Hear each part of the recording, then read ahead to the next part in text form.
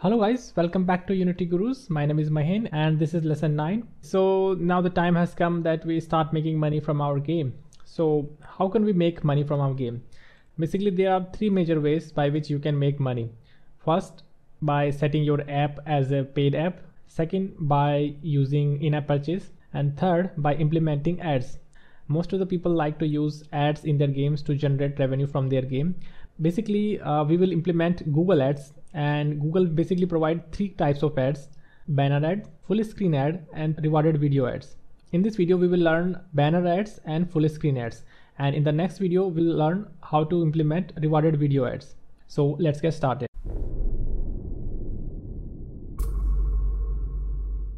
First, we need a Google Admob account to integrate ads in your game.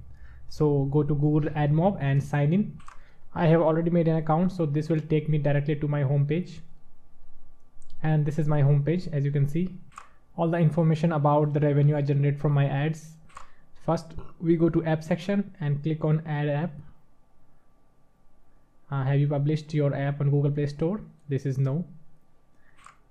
Type the name of your app, select Android or iOS, whichever is applicable, and this is our app ID, which we will use later. You can click on this create ad unit to make your ad units, but right now I'll do this later. Next, click on add ad unit, and there are basically three types of ad: banner, interstitial, and rewarded.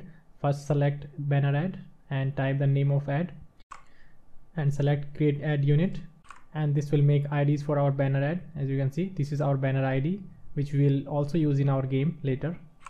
Next, click on create another ad unit. This time I select interstitial ad. It's basically full screen ads. Type a name for this ad unit, same like before, and click on create ad unit.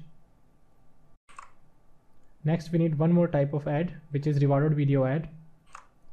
Click select and type a name, same like before. In the reward setting section, basically we want to set the number of amount which we will provide after the user will watch this video. In our game, we will give user 3 extra balls after watching a complete rewarded video ads. Click create ad unit and click done.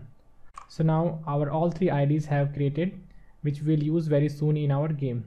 Next, again go to Google and type Google Ads in Unity and click on this first link. This will take you to this Google page, and download the plugin from this page and click on this first link, Google MobileAds.Unity package. Download this plugin and import in Unity.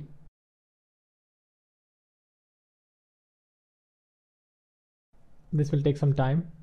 After you successfully import the plugin, create a new C# script called Ad Manager. Make an empty game object, name Ad Manager. Assign the script to the object and double click to open in Visual Studio. Delete the existing program, and first we will import the Google Admob API, Google MobileAds.API.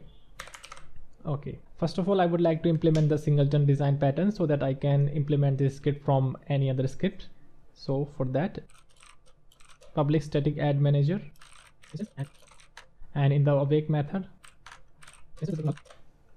if instance is equal to null, instance is equal to this, else destroy this. Okay, so after implementing this singleton pattern, first of all, I would like to make an app ID, which we will get from our Admob account. Private string app ID. Next, I need a banner view variable to make our banner view.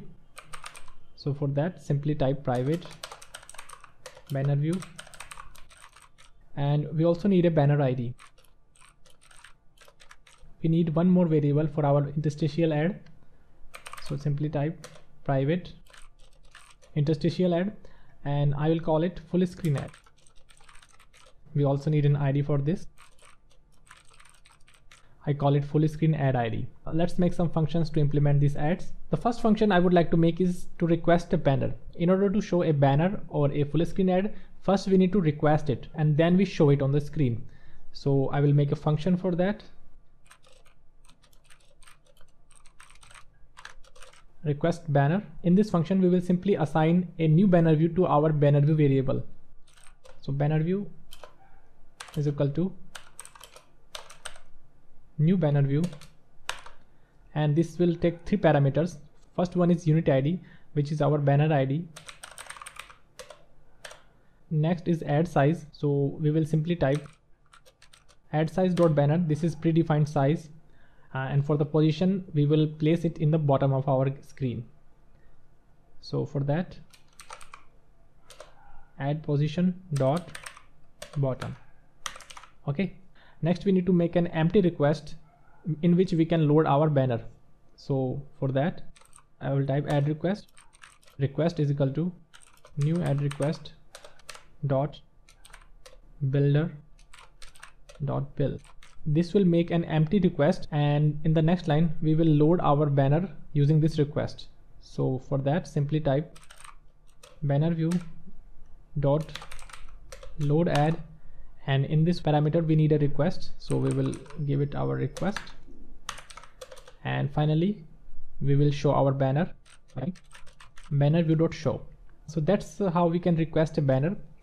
We also need one more function to hide our banner, because I only want to show banner in the home screen. I don't want to show the banner during the gameplay, because this will make your app looks like a cheap. So to hide the banner, I'll also need a function. So to make a hide function, public void hide banner, and in this one simply call banner view dot hide. Okay, so that is for the banner. Next, make function to request our full screen ad. So for that, public void request full screen ad. This is very similar to the banner view request. First, we will assign our full screen ad a new interstitial ad, and in this one we only need one parameter, which is our ad ID, full screen ad ID. Next, we also need an empty request.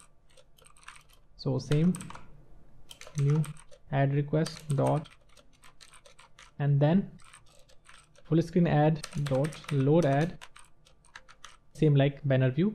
The interstitial ad are slightly different than banner ad, because first we need to load this in memory and then we show it on the screen. So before showing the full screen ad, we need to make sure that it has properly loaded or not. So to do that, we will make an additional function to show the full screen ad. I will make a separate function called show full screen ad. In this one, I will simply check if the ad is loaded or not. If the full screen ad is loaded, then show the full screen ad. Else debug.log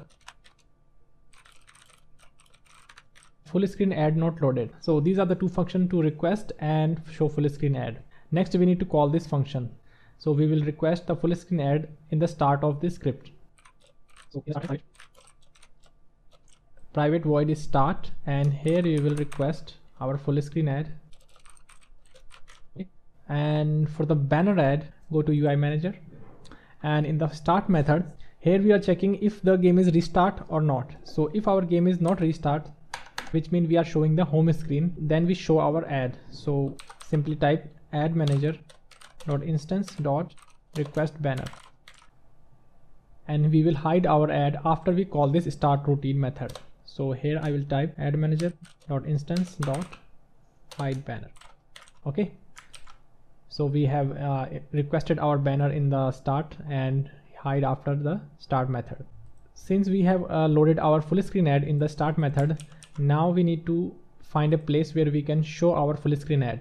So the best place to show our full screen ad is right after game over. So this is our check game over function, and just before showing this game over UI, I will call ad manager dot instance dot show full screen ad. Okay, before testing this ad script, we need to fill our information which we have received from our Admob account. So the appID can be found in the app setting panel right here, right next to the appID, and the ad ID, you can click on this ad unit, and these are your banner, interstitial and rewarded video ad ID. Before you quickly go copy and paste and try this in your game, I suggest you that you do not use the original IDs, because this is against Admob's policies. Admob says that if you use your original Admob IDs during the development phase, then it may end up suspending your Admob account. For the testing purpose, Admob has provided some default IDs which you can safely use in your game and test it as many times as you want. So let me quickly copy and paste the default Admob ID which Admob has provided. Alright, so these are the basic IDs which Admob has provided. Let's test this in Unity editor. One thing I would like to tell you that your ad will not be appear in Unity game editor. It will create some dummy ads, which you can see here, that it is saying messages that it created a interstitial ad and a banner ad. So next I go to my Android device and show you how this ad will actually look like on your Android device. Now our game is running on actual Android device. Our game has started and great. Now our banner head is appeared. As you can see, this is a 320 by 50 test ad from Admob. That's why I told you not to use your original IDs. You will get the same feeling from this dummy ads like an actual ad. Let me start the game. Okay, and you see that our banner head has disappeared. Let's go to game over panel and see if our full screen ad is visible or not. Great, as you can see, our dummy full screen ad is also appear. You can clearly see this is a dummy ad, not an actual ad. So that's how you can integrate full screen ad and banner ad in your game. So that's pretty much it for this video. I hope this video will be useful for you. If you want to support my channel, please subscribe and like. In the next video, I will show you how to implement rewarded video ads. So keep watching and thank you guys. Thanks for watching this video.